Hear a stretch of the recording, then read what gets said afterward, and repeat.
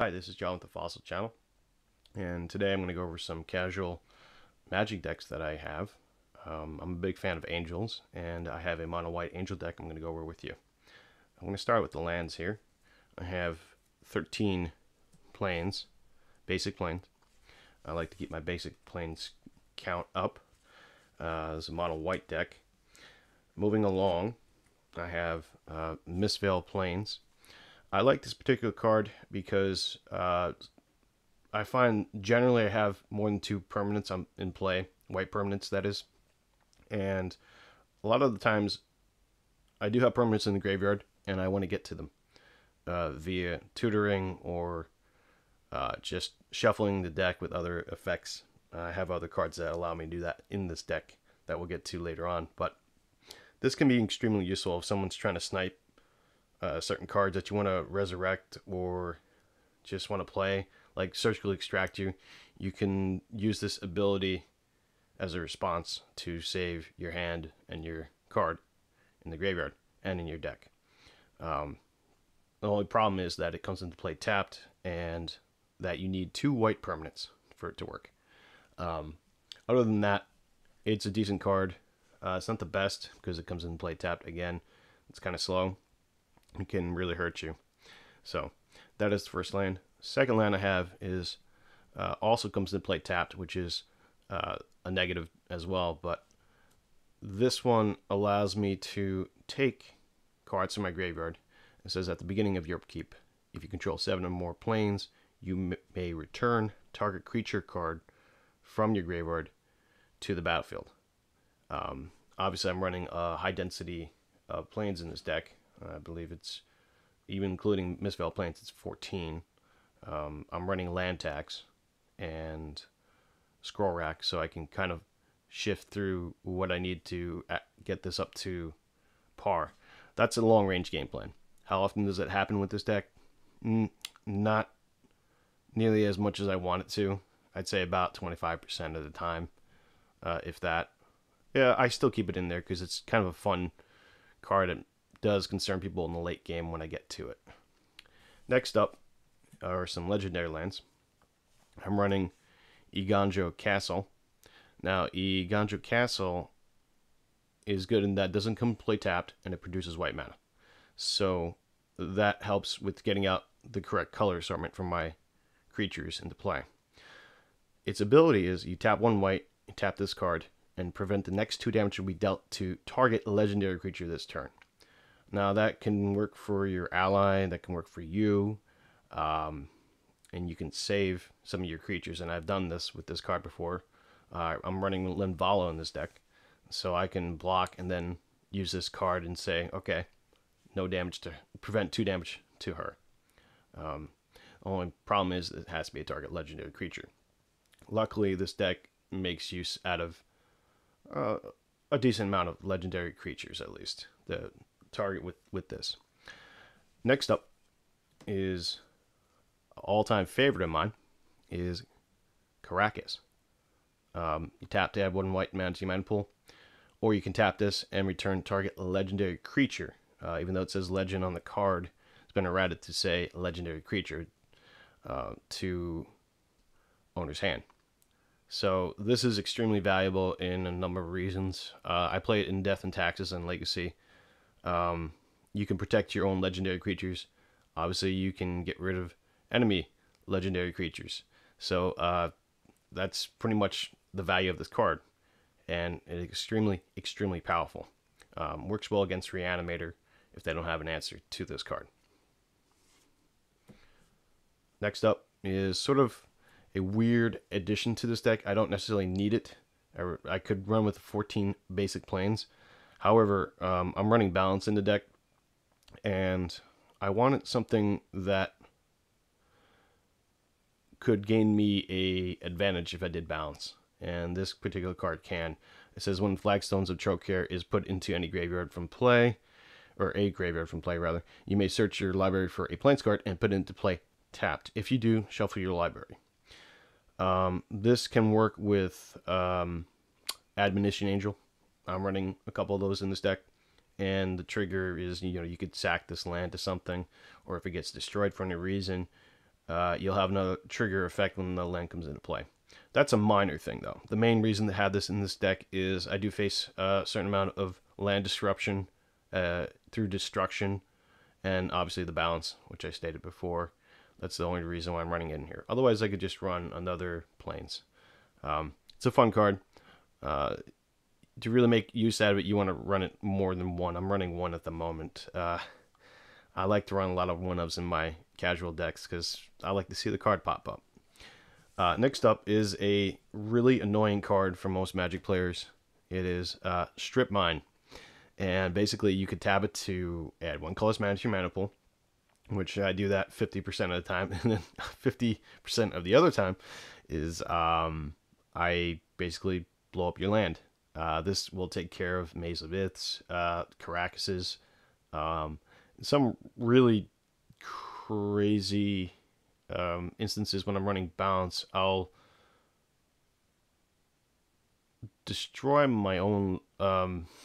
I can even destroy flagstones, which is not really something I do. But if I need the landfall effect on Admonition Angel, that's something to do. It's really not the best play. In fact, it's something you don't want to do at all, usually. But however, it's mainly an offensive card. It's just really annoying. That's why it's restricted to 1 in Vintage. So obviously this is not, fun card to play against, especially with Crucible of Worlds. I am not running that in this deck. I'm not that much of a cheese person to do that. Next card is going to be a pair of Mishra's Factories. These are good early game for blocking, defending against those little 1/1 creatures that chip away at me.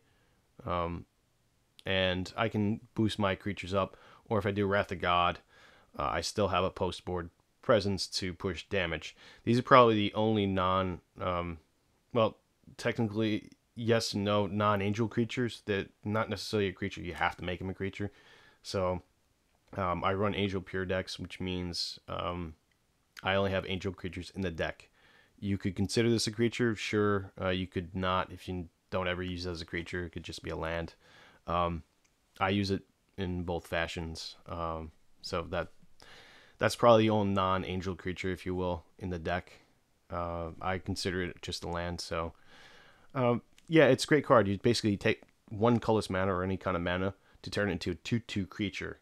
It has some interesting effects with its second ability where you can tap and give another assembly worker 1/1 until end of turn. So you can do some kind of crazy combat tricks with this. If, say, you attack into something that's a little bit stronger, like a 2/2 with it, and you don't want to lose your land, you could theoretically tap this, give this 1/1 so it has extra health so that it doesn't die. So that's interesting with these cards. They're really effective cards. There's other cards like Mutavault out there. I don't have access to that card, so I went with Mishra's Factory. It's a little bit less expensive, so these are fun cards. They work well, and they do the job pretty well. A couple other colorless lands that I've run in the deck are Core Haven. Tap to add 1 colorless mana to your mana pool, or its ability to tap 1 colorless mana, or rather 1 of any kind of mana now, and 1 white, and you tap this card itself. So it's like 3 mana altogether, or using 3 lands rather. And you can prevent all combat damage to be dealt by target attacking creature this turn. This card has saved me a lot in this deck for creatures that if they would connect, it would be really disastrous for me.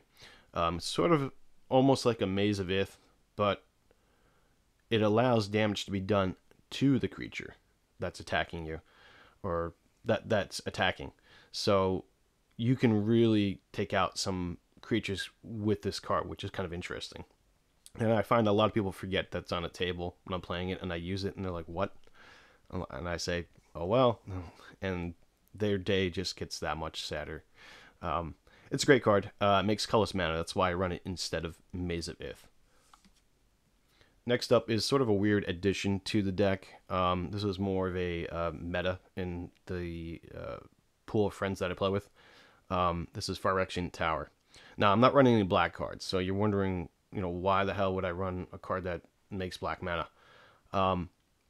First, you can tap it for colorless mana, which is always good. Second, you can sacrifice a creature to add 2 black mana to your mana pool.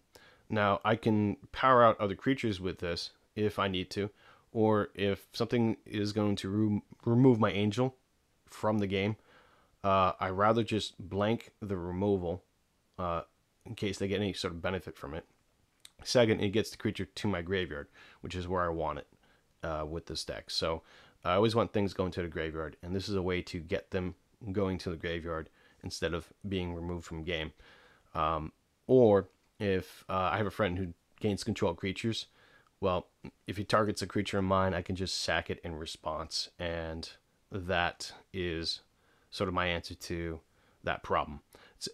Otherwise, it's not a card I would run mono white, but for its utility in my group, that's why I'm running it. Next up, I have some artifacts here. First one being a classic one. It's called Soul Ring. Everybody loves Soul Ring. Tap to add 2 colorless mana to your mana pool. Pay 1 to put it down, so it nets you a gain of 1 when you play it, as long as you're playing, if you can use the colorless mana. Great card. Nothing else really to say about it. Its power level is insane.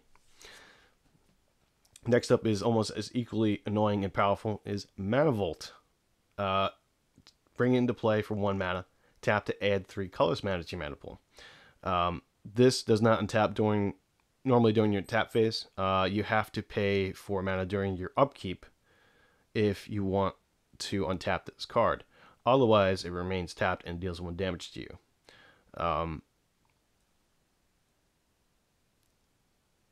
The drawbacks are minimal. I've played Baneslayer on turn 2 with this card, and it's pretty disgusting. The lifelink negates the negative effects of the card, so it has its ups and downs. I've lost games to the 1 damage, maybe 1 out of every 20 games that I play, if that. It's a good card. I like it as sort of mana acceleration for this deck, and that's what this deck needs when it's dropping a lot of angels. So that's Mana Volt, great card. Next up we have Sensei's Divining Top. I decided to add this out when it became banned in Legacy and just put it into this deck. I was looking for more drawing effects, top decking manipulations, and it's 1 mana cost. So it can potentially fix a game for me. If I have a crappy starting hand and I have this in it, I feel a little bit better playing with it and kind of predicting what I'm going to get on the top of the deck. Obviously, Sensei's Divine Top was a big thing with Miracles. No more. So here it finds its home here in my mono white deck. Great card. Basically, you pay 1 mana, look at the top 3 cards of your library, then put them back in any order. Very powerful. Or you can tap this, draw a card, and then put this card back on the top of its owner's library.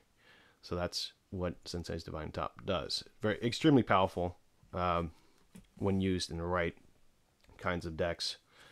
Next card is equally, or not equally, but just as annoying.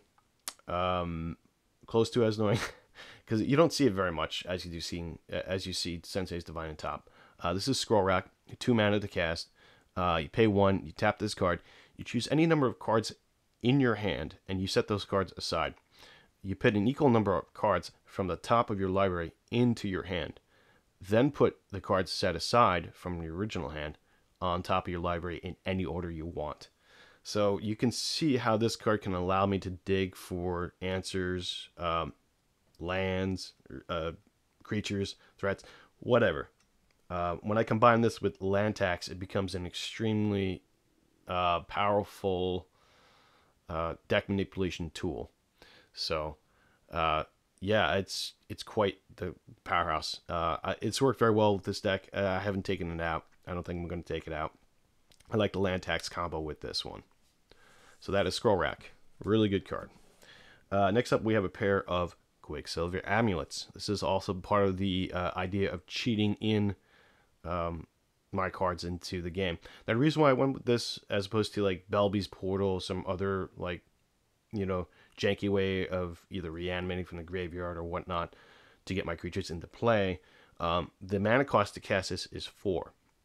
The cost to use it is also 4. So it stands to reason if you have 4 mana available, you will be able to use this card.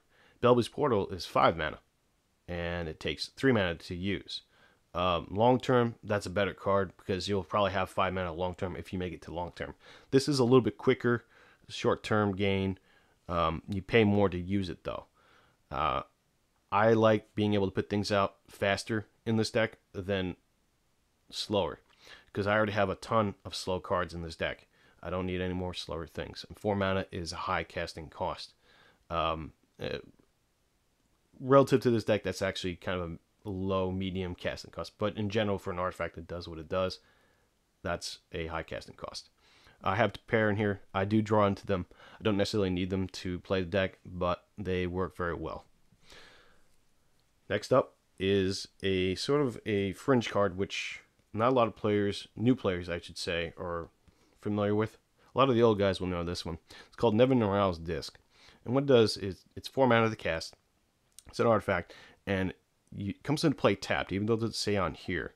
Or rather, it says at the bottom, but they changed the text later on. But basically, it comes into play tapped. In order to use it, you have to tap it and pay 1.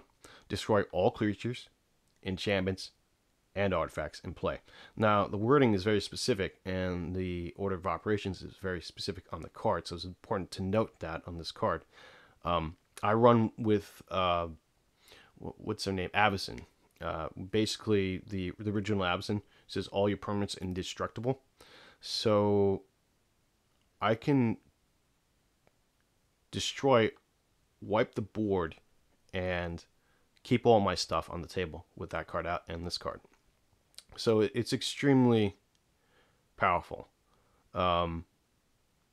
Great card. It's an answer all card, and I do need board wipes with this deck, especially when I'm playing tons and tons of creature decks versus me. I need an answer to wipe the board and reset, because once I get into the mid to late game, this deck starts to shine, and this card helps me do that. That's why I have it in the deck. That's Nevin Morale's Disc. Great card. Next up, we're up to the enchantments. I'm running 3 enchantments in the deck. First one I mentioned before is land tax.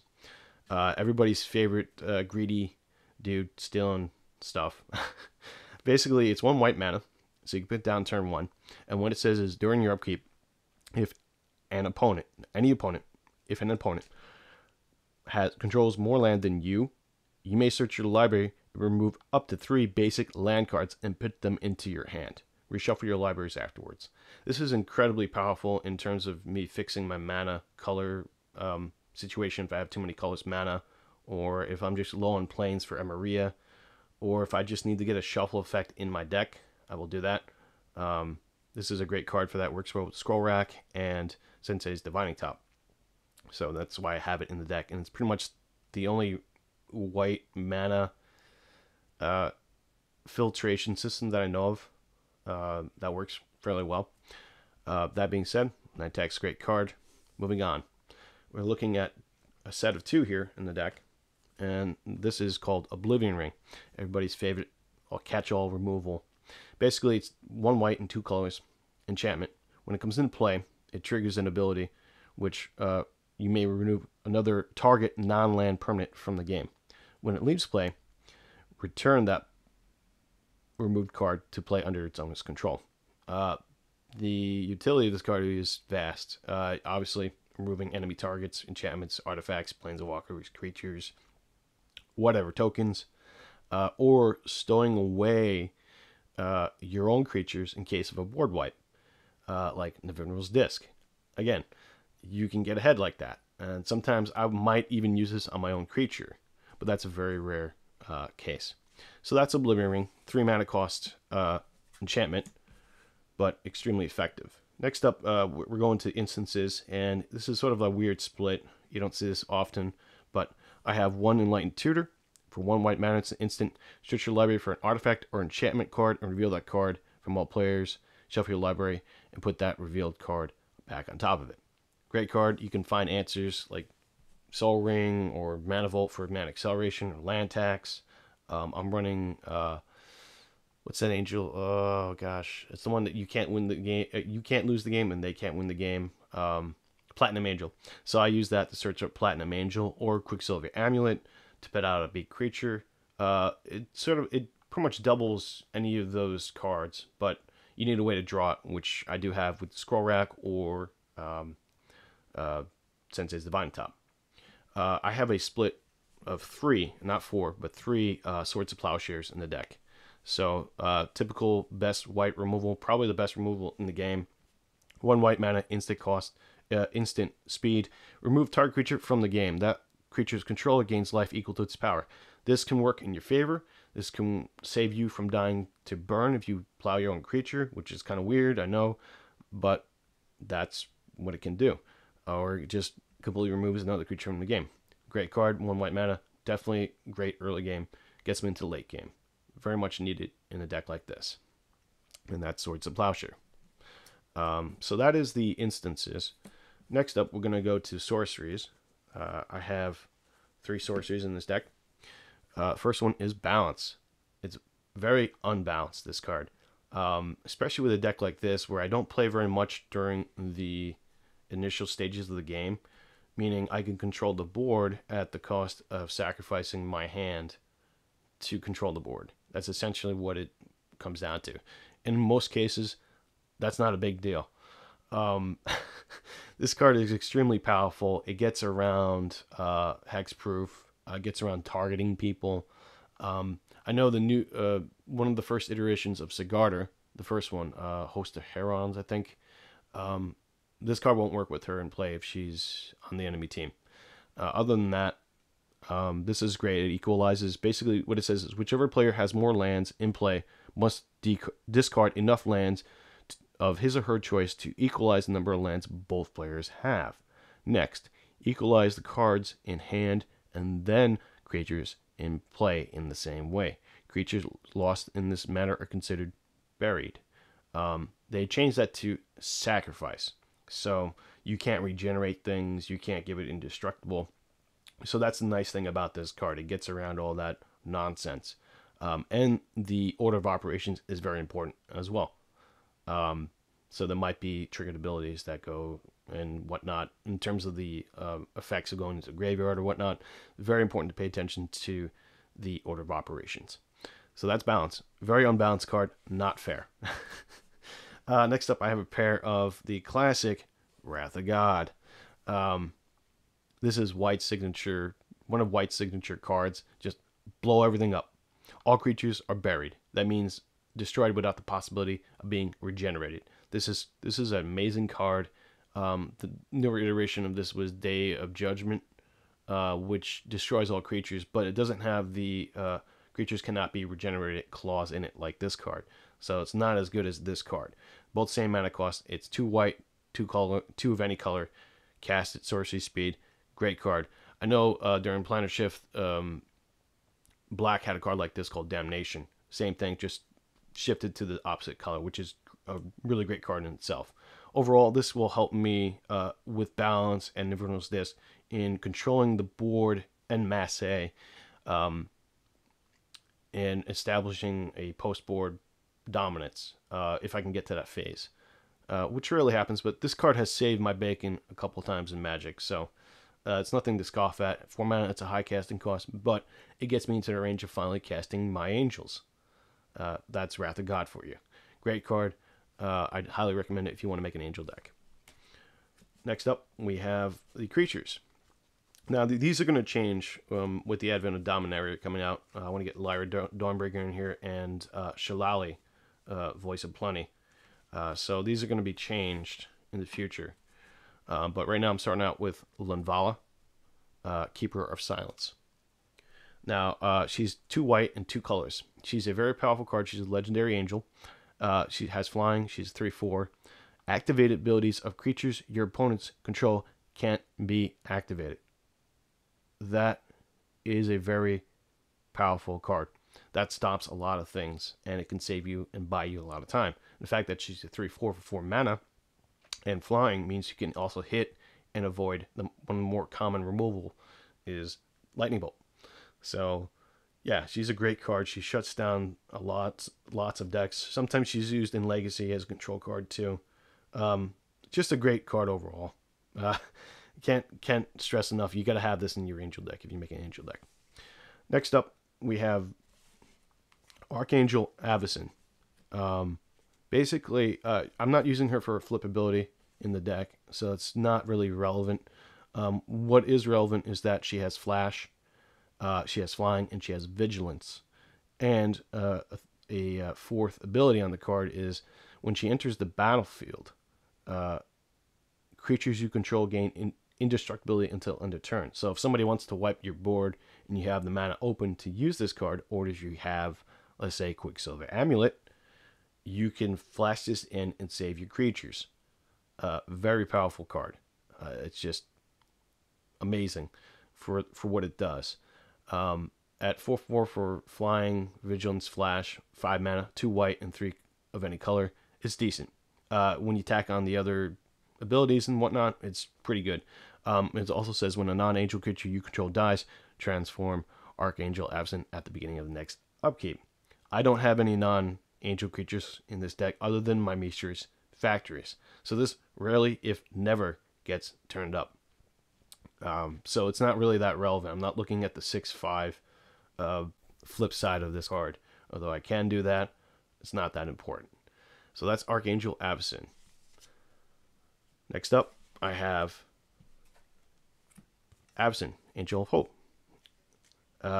Same character, but the first iteration.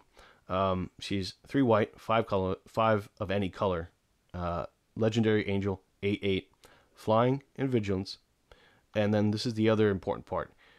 She has, and other permanents I control are indestructible. So basically, she's indestructible, and other permanents that I control are indestructible. Again, this combos very well with Navindral's Disc. She's a hoser. When she comes into play, she changes the game immediately for me. And she's an instant, well, almost all these angel cards are instant magnet removals. That's what's nice about these cards, is that every time I put down an angel, it's a threat. She's a great card for 8 mana. Awesome in this deck. I love her in the deck. You got to have one in your deck if you're going to make an angel deck. Next up is Iona, Shielded Maria. A popular reanimator target in certain conditions in Legacy. At 9 mana, 3 white, and 6 of any color. She's flying. She's a 7/7. And as she comes into play, choose a color.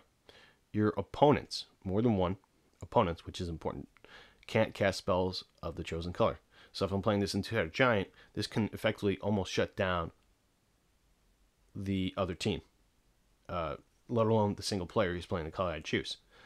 Obviously, very powerful effect. Flying 7/7, she can swing in and hit. Obviously, downside is 9 mana. It's a huge cost. But if I'm playing, ways to cheat it in, Sol Ring, Mana Volt, just even to cast her fairly, she works very well. Very powerful. That's shutting down someone's color. That you can win games off that, and I have won games off that. And that's pretty much all I have to say about Iona. Next up is a subpar card, considering there's other better options out there. But since this is an angel deck, and angels only, this is Rhea Dawnbringer. She's 9 mana, 3 white, 6 of any color, flying 4/6. Considerably weaker than Iona for the same cost, so that's kind of power creep right there. However, she has a clause. At the beginning of your upkeep, you may return target creature card from your graveyard to play. Now that's important, especially if I want coming into play battle effects. I have the multicolored deck version of this, and I use Angel of Despair and Phyrexian Tower, and I'll sack Angel of Despair at the end of opponent's turn, and then at the beginning of upkeep, I can grab my Angel of Despair, pop it back into play, destroy another permanent. But that's not in my one-on-one deck that I'm discussing here. So that's my reasoning for having this card, is getting creature cards in my graveyard to get them back. So if I get milled and I run into this card in my hand and I'm able to put it out with Quicksilver Amulet at the end of the opponent's turn, that's fine with me. I'd rather have my creatures in the graveyard where I can pick them up. So obviously that's the benefit of running this card. Other than that, she's just subpar. Flying 4/6 for 9 mana is really bad. That's just, there's so many better options out there. The second clause is really why I'm running her. And if it was an angel deck, obviously I run better cards, but it's an angel deck. She fits the ability I want to use her for, and that's it. That's Rhea.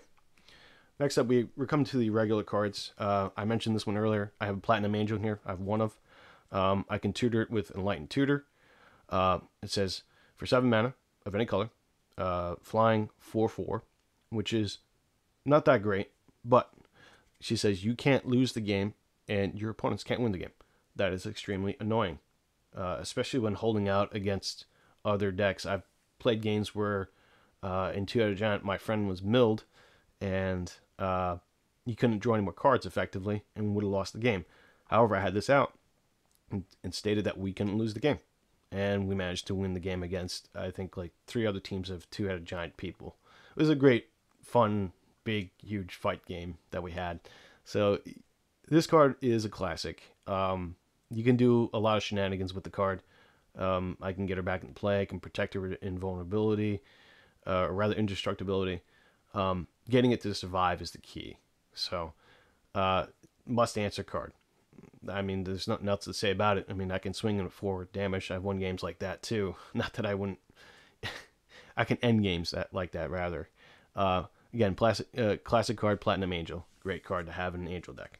Next up, I have a pair of flex slots in the 4 mana cost section, and these are Sublime Archangels. They're more effective in token decks, but however, at 4 mana for 4/3 with flying and Exalted, and other creatures I control have Exalted. That's what it does. It can turn my 5/5 Baneslayer into 6/6 or a 7/7 because the multiple Exalted effects trigger separately. So yes, it can really do alpha strikes with one card in this deck, and that's what this deck is about. It's not attacking en masse with creatures. It's made to get the most value out of individual cards. So it's a bunch of individuals working together. This angel actually provides sort of a area of benefit or beneficial aura, if you will, to the deck. That's why I have her in this slot. I'm thinking about taking her out and putting in Lyra, Dawnbringer, and Shalai when I get her, just for experimental sake. I might relegate these to the sideboard and take out my Emeria angels instead, but we'll see. So that's Sublime Archangel. She's really powerful, especially in tokens deck, but she's an angel nonetheless, and she can find a home in my angel deck. She does a very good job at doing that here. So I have a pair of her here. Next up, I have another pair of 4 mana costing angels, and they're called Archangel of Tights, for 3 white and 1 of any color. So it's a little bit harder to cast if you have a problem with color's mana. Now, this card is interesting because it's a 3/5 flying creature, which already makes it a great body. It evens out. Now, the interesting with this one is, as long as this card is untapped, creatures can attack you or planeswalker you control, which is important, unless the controller pays 1 for each of those creatures. The second part of it says, as long as Archangel of Tights is attacking, creatures can't block unless the controller pays 1 for each of those creatures. Now that's interesting. If you want to play tokens, that really kind of drives home the effect on this one. And at 4 mana, it's pretty powerful. It does die. Any of these cards really die to removal in this deck. But when you're trying to slow down people from attacking you, this is why I use this card. I could use other cards like Windborn Muse, which is a little bit more effective, or Ghost Prison. However, those are not angel cards, and one of them is an enchantment. I don't run too many enchantments in this deck. I could run Ghostly Prison, but I want to keep the count of creatures a little bit higher so I can make the most out of my Quicksilver amulets. So that's my reason for using Archangel of Tights in this deck. And as a pair, I find it's pretty good, and it comes out when I need it, and I draw it when I need it usually, as opposed to drawing something else better. So that's Archangel of Tights. Next up is everybody's classic Baneslayer. This is a crazy card for its mana cost. Obviously, it's 2 white and 3 of any color. It's a 5/5 with flying. So right there, it's evened out. It has first strike, which pushes it over the edge. Lifelink, which really makes it ridiculous. And then just to add, insult to injury, it has protection from demons and dragons. Now that's a niche thing, but in some cases, when I'm fighting down a Grizzlebrand or some kind of Hellkite, this card really does shine. So, not much or else to say. I mean, look at Sarah Angel. She's 2 white, 3 colors, or 3 colored, or any color, or rather any kind of mana, flying 4/4 with vigilance. This card trumps that immensely, and Sarah Angel was considered pretty powerful back in the old days. This is just power creep right here. Great card. Don't leave home without it unless when you're making your Angel deck. So, Baneslayer Angel, and I have 4 of those in the deck.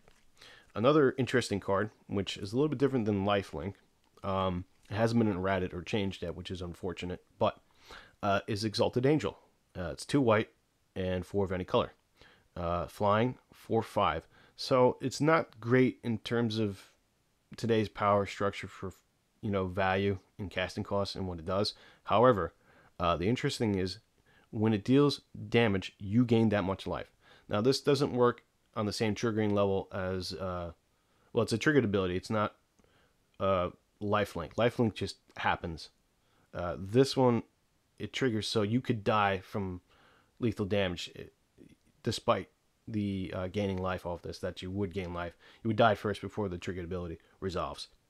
So it's important to note that with this card. I know it's kind of lame, but I've been waiting for them to change that to Lifelink. They haven't changed it. That being said, if you give this Lifelink with Lyra Dawnbringer, not only are you going to gain 4 life initially from the Lifelink, but then you're going to get another 4 off this ability on the card. Now, why I'm running this card in this deck is the secondary ability, which is Morph. You play this face down as a 2/2 creature. That's it for 3 mana. Nobody knows what it is, and most people who don't play my deck or this deck won't know what to think of it. So it can attract removal right away, which helps me get Baneslayer out. Or on turn 4, I can put this out theoretically on turn 2 and get it out swing on turn 3 with Mana Vault. This card is amazing in terms of its speed. And really, the main reason to play this card is because you get down to play for 3 of any mana. On the 4th turn, you're swinging with a 4/5 that gains you life. This has saved me games. This has enabled me to get out early defense. Just a great card overall. And the fact that Morph doesn't use the stack, you can do it whenever you want, and nobody can respond to the Morph. Morphing is going to cost 2 white and 2 colors. So obviously by turn 4, you should... In this deck, I found myself having that kind of mana to do that. Just precisely that. So it's a very effective card. Very annoying. All my friends know what it is now because they play this deck, but people who don't play this deck won't know what it is. Extremely fun card. I would recommend it in Angel deck for sure. The next 2 cards is a playset of Admonition Angel. Now, Admonition Angel flex out of 6 mana casting cost slot, and you can run different cards. You can run Twilight Angel, depending what you want to do. I like this one because it improves my single target board control. And I have won games with this card out. Obviously, if you're running this card, you want to use fetch lands too. I don't use fetch lands in this deck because I need the basic plains count high. That being said, if I did run fetch lands in this deck, it will definitely make this better. However, as it stands, this is fine when I'm using Scroll Rack and land tax, because I'm always going to be gaining mana in that sense. It's not as consistent as, say, obviously a fetch land. However, I digress. This is 6 mana, 3 white, 3 of any color, flying, 6/6, great body for mana cost and ability right there.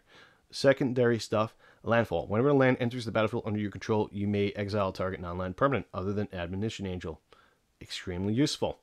When Admon Angel leaves the battlefield, return all cards exiled with it to the battlefield under their owner's control. Again, great effect. I can take out enemy enchantments, artifacts, planeswalkers, whatever permanent, non-land permanent I want. Gone with this card. This is my answer to anything that stops me from attacking, like Ensnaring Bridge or a myriad of other cards. My friend uses Propaganda. Get rid of it with this card. I don't have to go for my O-rings. So, great card. Recommend it if you want board control. There's other better cards to put in the 6 mana slot, depending on what your meta is. Last pair of cards I have here are Angel of Serenity.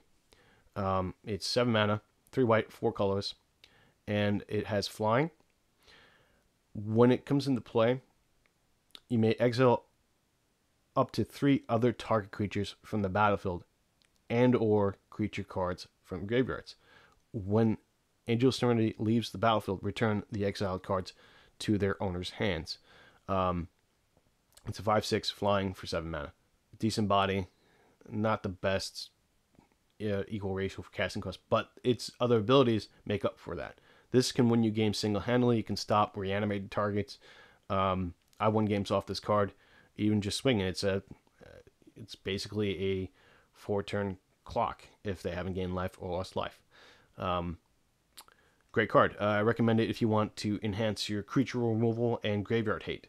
That's why I run it in this deck. So that's Angel of Serenity.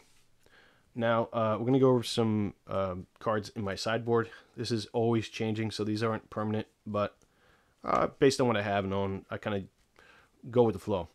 So first one is an artifact, Elixir of Immortality. Sometimes early game, I need to gain life. This is my fastest way of gaining life without changing the color that I need to use the item. So I can run this off colorless mana, which is important. The other important part is that if I want to avoid my cards from being taken or removed from the game in the graveyard, I'll shuffle everything back into the library, and then I can go searching for them with Enlightened Tutor. Great card. Gives you 5 life, and it keeps you from getting milled, most importantly.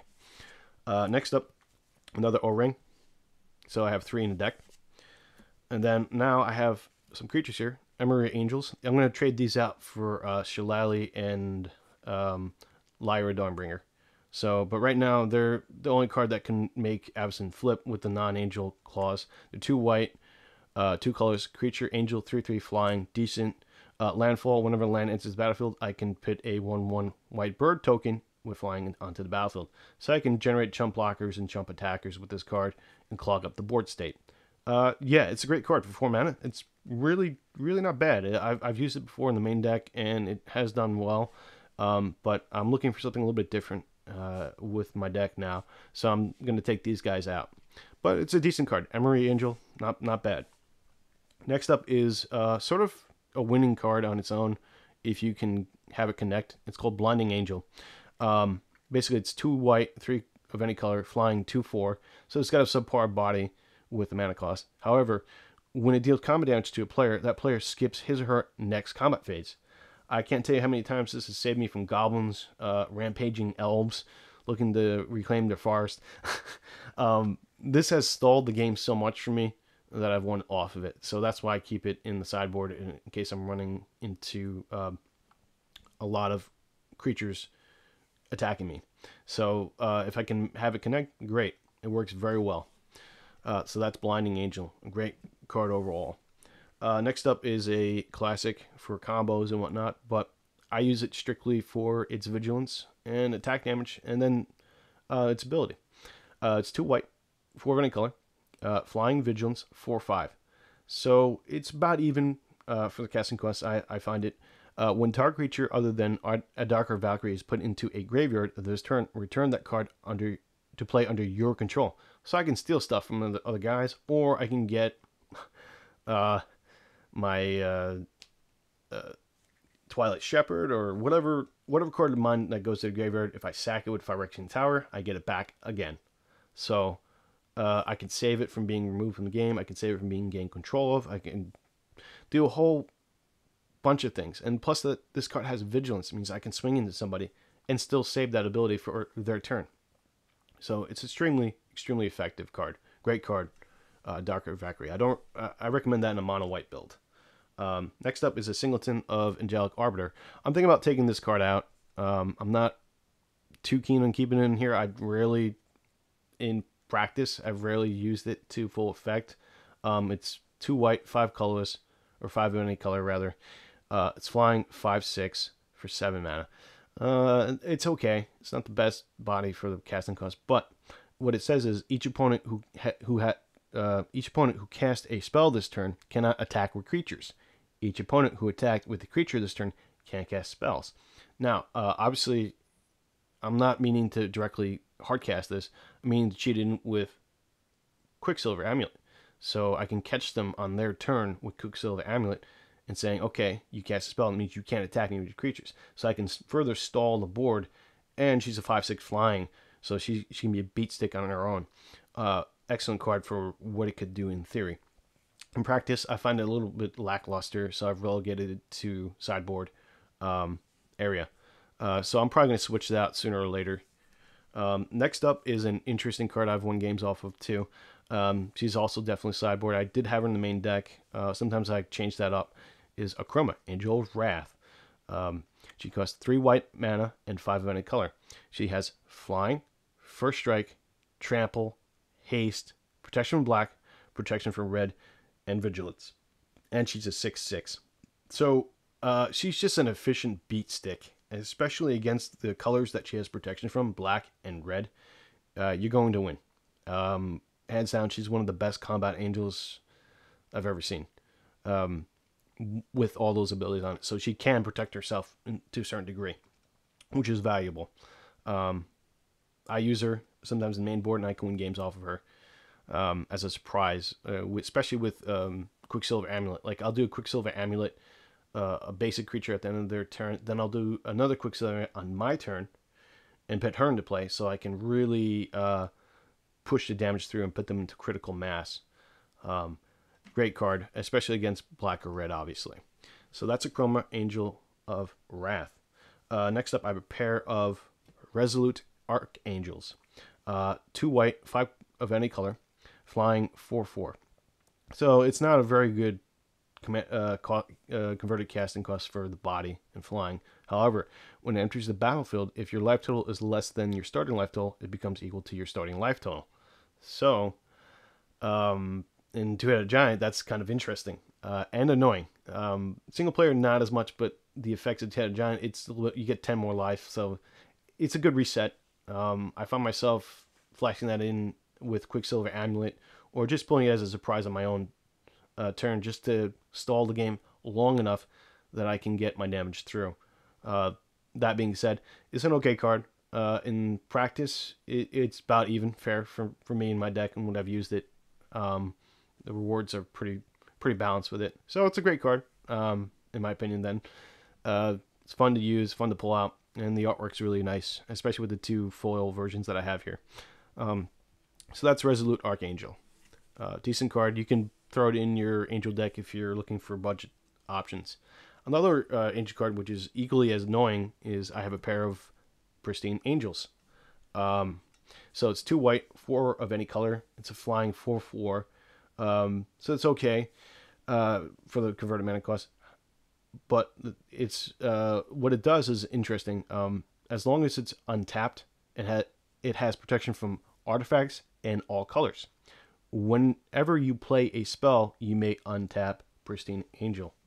So if I play my Enlightened Tutor, Swords of Plowshares, in response to anything that tries to remove this card, I can untap her, and it'll fizzle out anything that goes after her. This is a good card to have because I run into the Jit a lot, and the Jit is an artifact, and they can't target this as long as it's untapped, which is really nice to have, because then you can stop damage from incoming, and you can push damage with this card.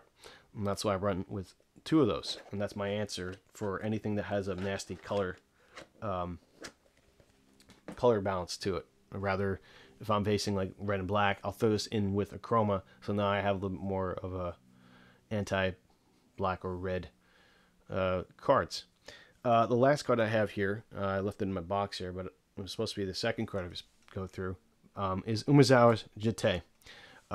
This is an annoying card. Speaking of which, from Pristine Angel, It's not as needed in this deck. I would say in a deck that does White Weenie, like my Death and Taxes deck, my Legacy deck, it's really, really effective, especially when you're running Stoneforge and Mystic. But the card itself is a great card to answer a lot of things. And it's a multiple flexible card. It's 2 of any color mana. It's an artifact equipment, and it says whenever equipped creature deals combat damage. That's important to note. Combat damage. Put 2 charge counters on Umezawa's Jitte. Remove a charge counter from Umezawa's Jitte. Choose one of the following. Equipped creature gets 2/2 until end of turn, or target creature gets -1, -1 until end of turn, or you gain 2 life. Equip cost is 2. The reason why this card is seen in a lot of competitive decks and Legacy is that it's an amazing card. It just does too much. And if you do get counters on this card, you will probably end up winning the game. My experience with this card in my green, white, black Maverick Legacy deck and my Death and Taxes deck, this card is a powerhouse. I'm telling you, especially in competitive scenes, it can be a game changer, definitely. In this deck, in the mono white Angels deck that I have here, if my Angels can survive, yes. That's the issue. It's always been the issue with equipment, if the creature can live.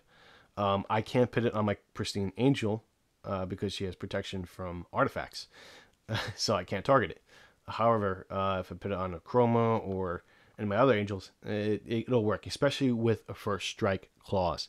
That's the key with this card. First strike, this will get the counters, and you can use its ability before the regular combat damage is done. That's the nice thing about Jit. So if you have Mirroring Crusader, speaking from Death and Taxes or Maverick, this card can end the game very fast. Here in mono white Angels is not as effectively used. It's a good card. I'm thinking about switching this out for another Angel or probably another mana source. I'll figure out something in the future. So that is my mono white Angels deck, my first iteration of building an all Angel deck, if you don't count the Mishra's Factory. So that's what I've been playing for the past few years and updating. I can't wait till Shalai comes out. Shalai, Voice of Plenty, and Lyra, Dawnbringer, and throw her into this deck and see how it plays. So that's my mono white Angel deck. I'm going to make another video in the future about my other Angel decks, but right now, that's all I got. Thanks for watching. This is John with the Fossil Channel.